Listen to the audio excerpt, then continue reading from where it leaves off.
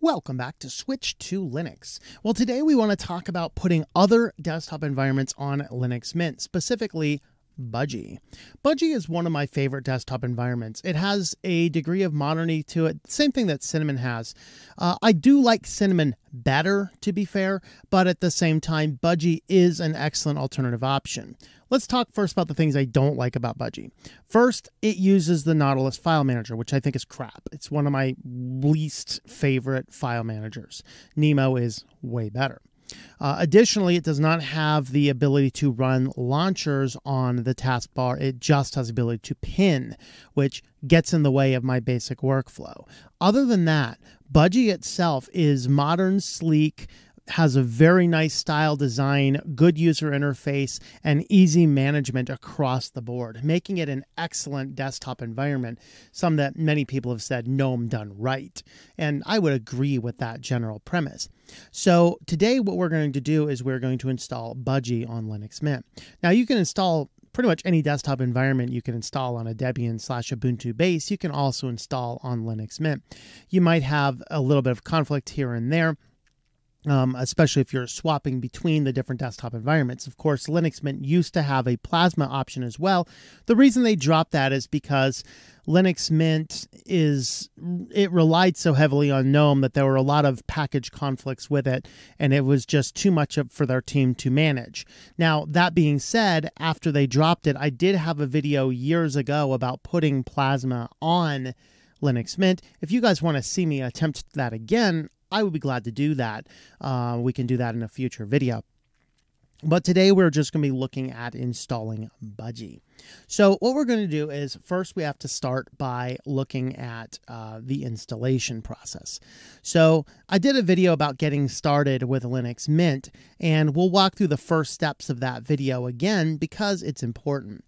So you want to start in with Linux Mint. Now, if you do have NVIDIA cards, it is possible to install it with NVIDIA. You can do that by going into the extra options in the grub menu. But here we're on the Linux Mint desktop. Just go ahead and click the installer, and then we're just going to use the basic default installation. So very easy. Linux Mint does have a very simple installer, and we're just going to just pick your time zones and pick your media codecs. And then it's going to ask just a few more questions here. And then overall, it's going to take, I don't know, anywhere from 5 minutes to, 30 minutes to install, depending on your system. So you can see in the formatting section of the drive, you can do something else, which is manually gparting your drive. You can reinstall alongside an existing operating system, which is good if you're not trying to destroy your current operating system, or in my case, I'm just going to erase the disk and install Linux Mint. Now, of course, you can run through and install Budgie if you already have Linux Mint running, but we're just starting fresh today. So go ahead and pick your time zone, whatever you want it to be, and then you need to pick your username, computer name, all these types of fun things, and then choose if you want to automatically log in or require the password. So once we get this part, it's going to take some time depending on the speed of your computer. It could take 5 minutes up to 30 minutes. Once it's done, then it's going to prompt you to either continue using it or restart. Whichever one here, you just need to reboot the system in order to boot off of the new installation that you have inserted in. Once we get booted into the system, go ahead and log in. We will get our welcome screen. Now, I'm not going to run through the first steps of the welcome screen because those are related to Cinnamon. But the things that you might want to think about doing is setting up your system snapshots, and you certainly would like to upgrade your system before you make any of these changes. Also, I'm going to have a brief look at the driver manager as well. It turns out I don't need to install anything else. Everything on my drivers is all set up. So from here, I will go ahead and push the system updates. I did show on my getting started with Linux Mint video how to update your package mirrors and things. We're not going to do that here. We're just going to go straight into the update. And here we're just going to have a look at the update preferences, push OK, and then we're going to go ahead and push our updates. Now, your updates, depending on when the latest release of Linux Mint was, it could take you a little bit of time. In fact, it's not too uncommon for the updates to take longer than installation itself. So go ahead, set that up, and then wait patiently for the updates to finish. And then once those are done, we are going to reboot the system in case there's anything there that we would like the latest versions, and then we'll go ahead and on to our next step. So once the updates are done, we reboot the system, and we're going to go right on into here, and we're going to do sudo apt install Ubuntu Budgie Desktop. Once we do this is also going to take a little bit of time. It took me maybe about 30 minutes or so. Now, the downside of doing this is it's going to install a bunch of bloatware. Basically, it installs almost everything that comes with stock Gnome, although Budgie itself does not come with stock Gnome any longer. But it installed a boatload of games, which I find are worthless. It installs Presario, which is awesome if you plan on using it, but is useless for the modern computers that don't usually come with a CD drive, since that's a open source CD burning application. I love it. I use it. It's just not going to be applicable to most of your systems these days. It also has a lot of other tools that come with it that I find fairly useless. I wish there was a more streamlined system, a streamlined way to do this, but regardless, this is what we are doing. So once we get through our upgrade process here, it's going to take, like I said, about 30 minutes. And then once we get into that part, then we're just going to reboot our system again. So we're going to go ahead and shut down the terminal, reboot the whole system. And once we reboot the system, then you will have the option now to choose between running Cinnamon or running Budgie. So with Linux Mint using LightDM as the login manager, what we're going to see here is when you go over there to type in the password for your username, you will see up there the little icon next to your username up there. So you can pull this guy down, and then you can see we have Budgie as an option, and then there's Cinnamon, and then there's Cinnamon with software rendering mode. Go ahead and select the Budgie, which is your icon there, your circle with your little, I don't know, whatever that little teardrop looking thing is in it. And once we go ahead and get logged in, it's going to load you Budgie. Now, since this is the Linux Mint that is based on Ubuntu, it's going to give you basically the full layout for the Ubuntu Budgie, which is going to give us a plank at the bottom. It's going to give us the wallpapers, the theming, and the styles that we have inside of Ubuntu. So we might want to change some of these things around. So I like changing the menu over into the other platform. I might even move the panel to the bottom, which is easy to do, although I didn't do it in this particular video here, but I think maybe I might do a video on getting started with the Budgie Desktop to show you all those options. I think I might actually already have one. But you can see that the Budgie Desktop here, it's nice. It has this Raven menu over there, which has system settings, calendars, plugins. Also has the audio controls there very nicely.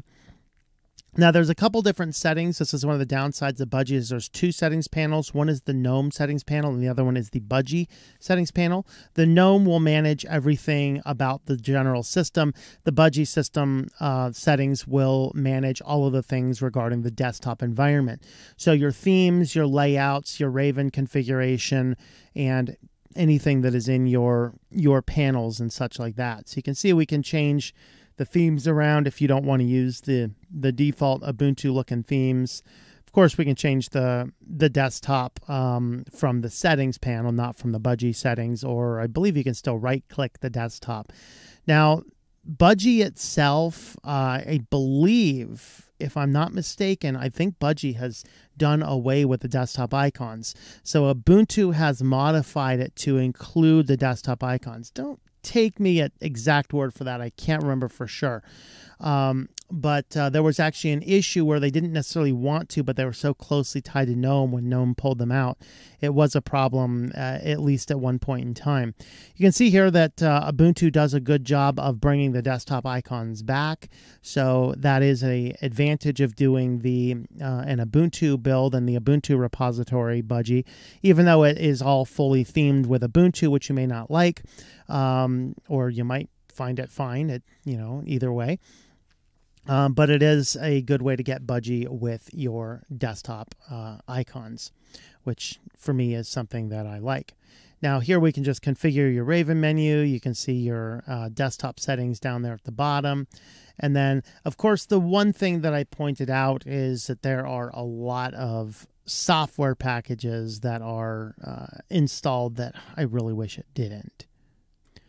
So we'll go ahead and boot up the software store. It does install the Gnome software store. You should still be able to get to the Linux Mint one as well, but this is the default. So here it installed Geary. I think it's the world's most useless email client. So just go ahead and uninstall it from there. Now, Budgie does not have the option that Cinnamon does where you can right-click it and install from the menu. That might be what you do is get this installed, log into Cinnamon, go into the menu, and just uninstall everything from the menu there that you don't want. But installed that, installed several games, a few other system tools that I don't find particularly useful. So it does come with a little bit of bloat. But that being said, it certainly is a good option. So once we get this installed, now you have a full-fledged running Linux Mint system with the Budgie Desktop instead of your Cinnamon, XFCE, or Mate. So with that, we'll go ahead and shut down our system here. And with the system shut down, just the final remarks, literally any desktop environment that you can install with Ubuntu, which I realize isn't every one of them, but is most of them, you can install on top of Linux Mint, provided, of course, you are using the Linux Mint based on Ubuntu. Of course, anything you can install on Debian, you can install on the Linux Mint Debian edition. So yes, you can install Gnome, you can install Plasma. Some things might conflict with some files. I did notice at one point in time, I think it was Endeavor OS, where if I had Plasma and Cinnamon on it, some of the configuration files would fight with each other. And so that is certainly a consideration. So be warned, if you do put an extra desktop environment on, swapping between the desktop environments on a regular basis might show a few errors here and there.